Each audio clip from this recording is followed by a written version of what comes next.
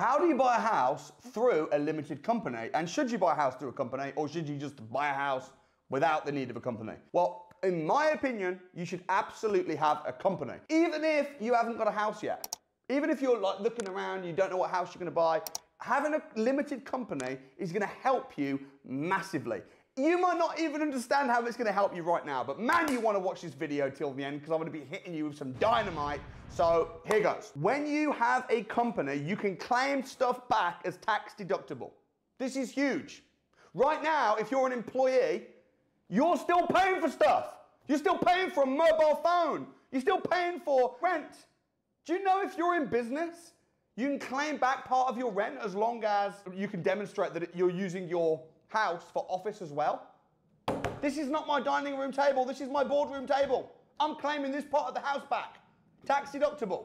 Does this make sense? Right now, if you're an employee, you're not claiming anything back.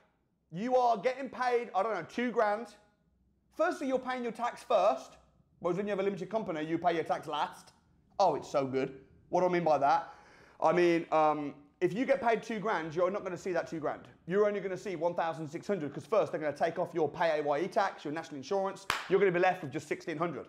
That's not how it works when you have a company. When you have a company, you pay tax last.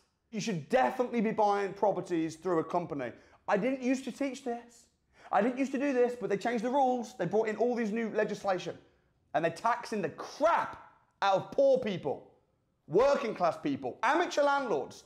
Amateur landlords are getting squeezed for every penny, whereas the big companies and the elites, they're fine. They don't pay taxes hardly. Why? Because they're doing it through companies. They're not buying individually. You can do the same thing too. They changed the rules. You didn't used to be able to. This is why this is so groundbreaking. If you used to want to set a company up and buy a house with a company, they'd say no. They'd go, no, you can't just set up a company and buy a house. Because you can't buy a house through a limited company unless you can prove that it's got so many years books. We want to see the profit. We want to see the turnover, the sustainability of the business. Now, in 2022, many people don't know this. You can set up a brand spanking new company today, and then tomorrow, you can buy a house through that company. No questions asked. How do you do it? Through personal guarantor. You will be the guarantor to the company, but you'll get all the tax benefits of owning it through the company. Section 24 tax won't exist. You won't pay capital gains tax when you sell. You'll pay corporation tax, which is way cheaper. When you get paid your rent, you won't pay any tax on the first £12,000. Nothing, no tax.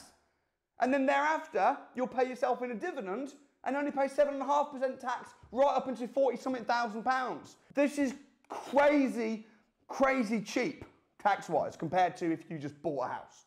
So how do you set up a limited company? Here's what you do. You go to a website called Companies Made Simple. And then you type in what you want your company to be called. And I would suggest don't overthink this. Just put your name followed by Property Limited, whatever. If that company name is still available, you then just press submit. You go through a few pages, fill some details out. This takes like 20 minutes. And within 24 hours, you will have your own limited company. And you will have a company number and it will cost you about £12.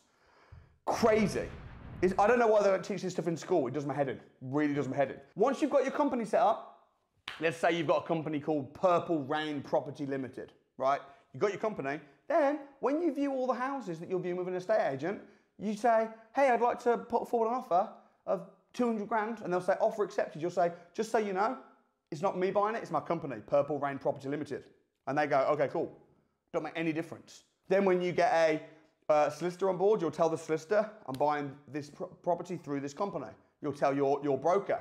It's just a company. Now, what are the downsides to buying through a company? You might pay a slightly higher interest rate if you're buying through a company. You will also probably need to have an accountant, which you're going to obviously have to pay. Because if you don't have an accountant, you do it yourself, it could be a little bit. So again, that's a small downside. But the plus sides are absolutely huge. The thing you really need to do is you just need to get educated.